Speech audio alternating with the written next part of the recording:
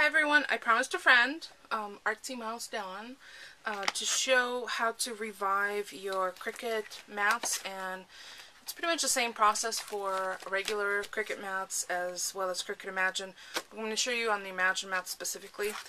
Now I went to use my Imagine the other day for a project last week, and my mats, and they have the protective sheath on them, felt like they were sticky, but they were not sticky enough because the paper that I was using was pretty heavy weight, and they just were not, the paper was not sticking. So much so that, look at this, there's no stick, really, versus this new one that I only used once. See that? There's a considerable difference in the stick. So I'm just going to put this one aside and show you what you need to re-stick a mat. If you have a lot of residue, you'll need to scrape it gently with something. I've used this metal edge, but very gently. There's also a, you can use an old credit card. You can use the stick away spray from Crafter's Companion, which I don't have right next to me. Oh, here it is. I do have it right next to me. Oh, this is the stick and spray. There's also a stick away that will remove, and the stick away is right next to me too. And sorry, my squeaky chair, I'm going to have to WD-40 it. So this is the stick away. So this will take all residue off. I'm not going to go that route right now, only because I don't have a lot of residue on it, so I don't need to make the mat fresh.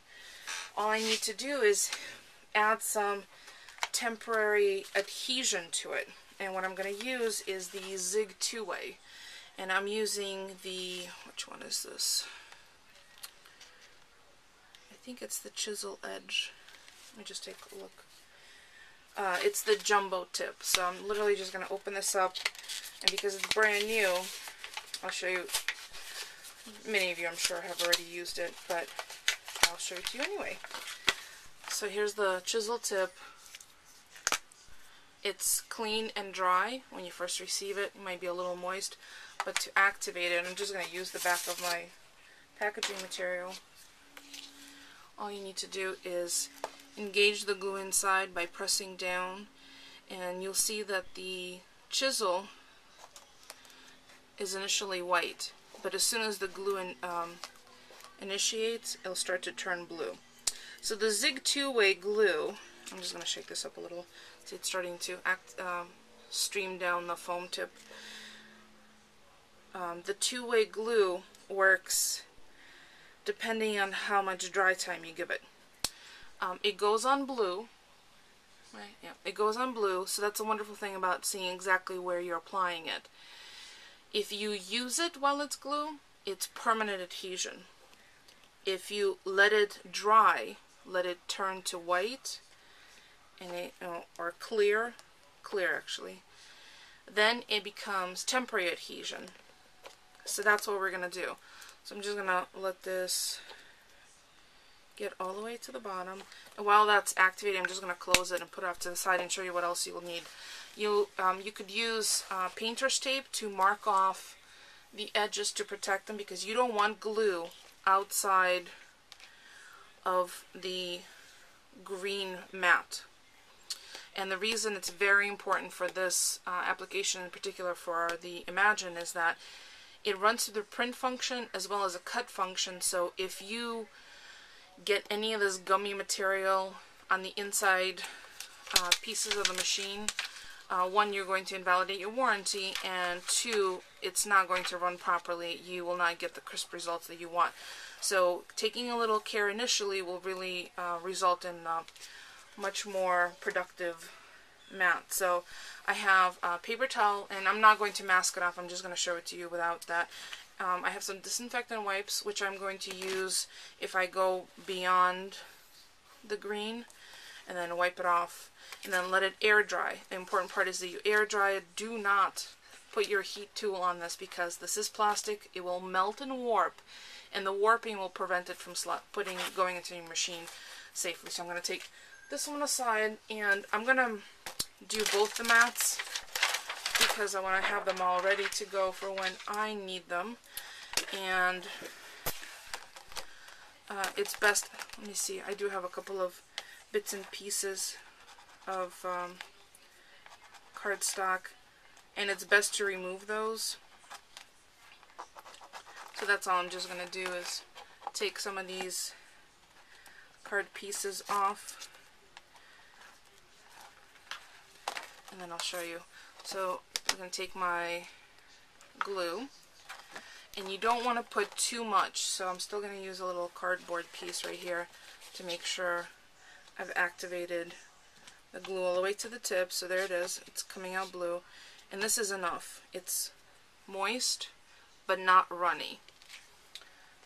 So now I'm going to run, and I just need to position it so it's even for me.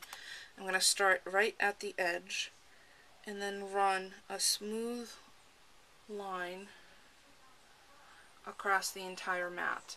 And as you see, it goes on blue, and when it dries, it'll be clear.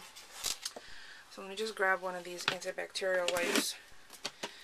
Baby wipes, I suppose, would work as well. The antibacterial have some chemicals in it that will help remove any residue. So, and I do use these when I do full page prints.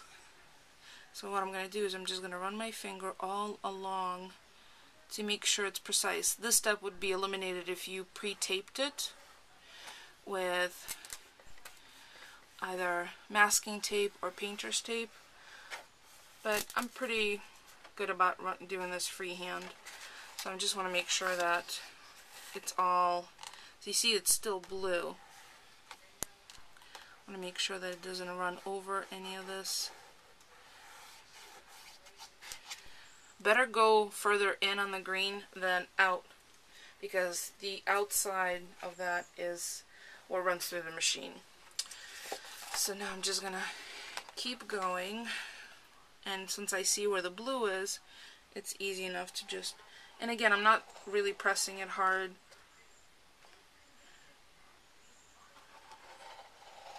If I see that I have too much glue, I can go back and just dab it lightly. You don't want any sitting glue in puddles, because if it's too much tack, and I'll show you in a second where there is too much tack, I could see already, you won't be able to lift up your paper. And the whole point of the mat is to be able to hold it down long enough to print and cut, or print if, or cut if you're just using the regular machines, not the Imagine, and then release when you need to release it. If you're doing, I'm just going to flip this over. If you're doing a intricate project and you have too much glue on, and you pull up your project and it rips, then you've lost the whole point of trying to make it easy for yourself. Okay, so I'm just going to go through and fill in the rest of it. I'm just running it across. I could see that, you know, it's going on in blue, and I can see where I've gone over, and I'm just going to do cleanup once across the whole board. And this is a quick dry glue. I think the first part of the mat might already be drying. So I'm going to take my little antibacterial wipe and go all around the periphery to make sure that I don't have anything on the outside, and anywhere where there might be globs of glue. Like here you could see everything is drying. See that? Except there's some glue blots, and I'll show you what I do there in a minute.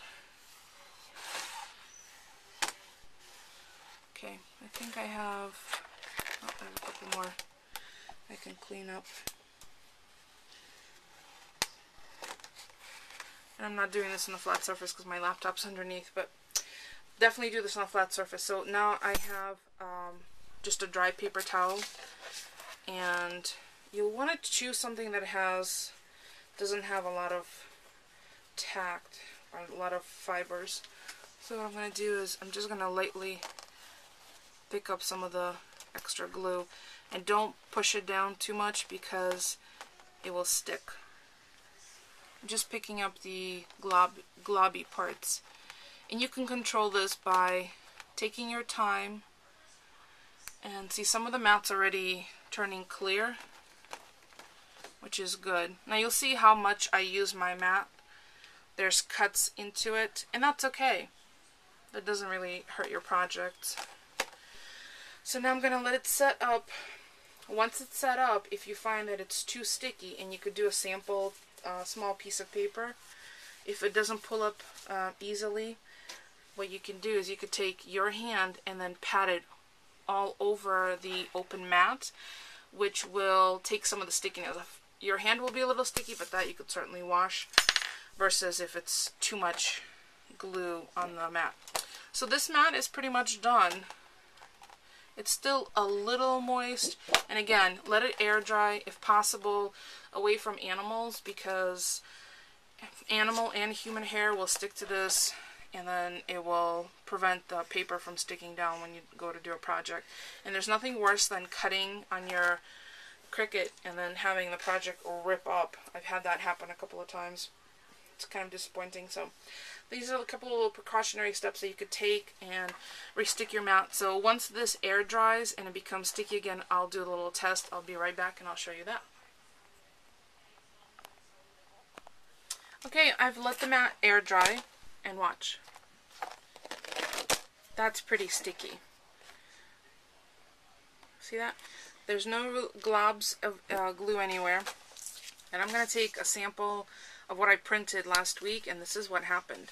I had this on a mat that wasn't sticky enough, and it totally ripped the project. The cutting blade kept going, and the paper was moving around.